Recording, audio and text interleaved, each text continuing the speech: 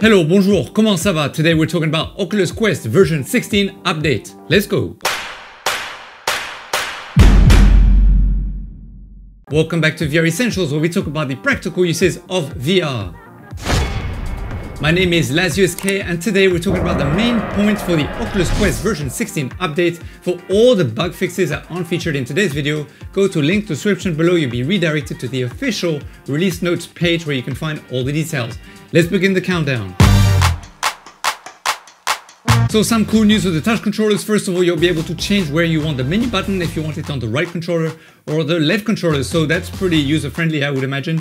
And then the other thing is that you can also choose the setting of the vibration and how much vibration frequency you want. So you can choose just to have it like, or you can choose to remain it and perhaps make it even stronger, so you have something like this.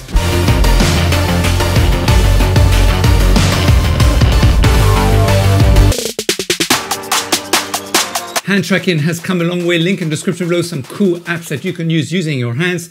And now you can actually set your guardian using your hands. So that's gonna be pretty awesome, I think. And then also in terms of augmented reality update, well, now you can actually use your home environment in your own gameplay. So you don't have to use a virtual environment anymore. So that's pretty awesome, but of course, you know, it's still going to be black and white and all these kind of things. So it's not going to be as clear as, you know, light of day. Now in Oculus 15, they were supposed to provide us with multiple browsers so we can multitask whilst we're doing our gameplay or browsing the web and all these kind of things. But this was actually removed. Now, Socials had a whole heap of improvements, and apparently when you're chatting, now you can add a web link which you can click on, and then whilst you're in VR, you can actually go direct back to the browser and view that information. So I think that's pretty neat. And also the really cool thing, and I think here Facebook are actually taking a plume from the Chinese book, because in China there's a very popular app called WeChat which enables you to message people when you're actually part of an event with them, so you can exchange messages together. Now they've done exactly the same thing for the Oculus. When you create an event, now you can create message threads for everyone to be able to message each other, so that's pretty awesome.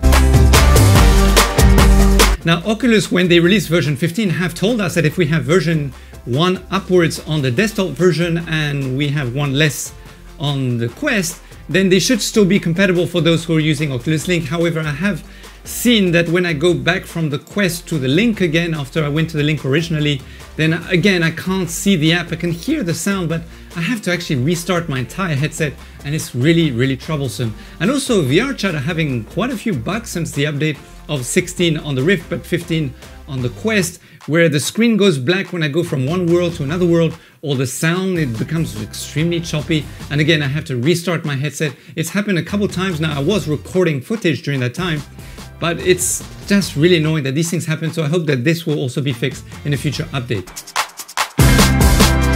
Before I share with you the last update of Oculus Quest version 16, I just want to give a quick shout out to all those who went to watch and comment one of the previous videos, which is all about color space, where you can color a book in VR. You guys are awesome. Remember to leave a comment below so I can give you a shout out in the next video.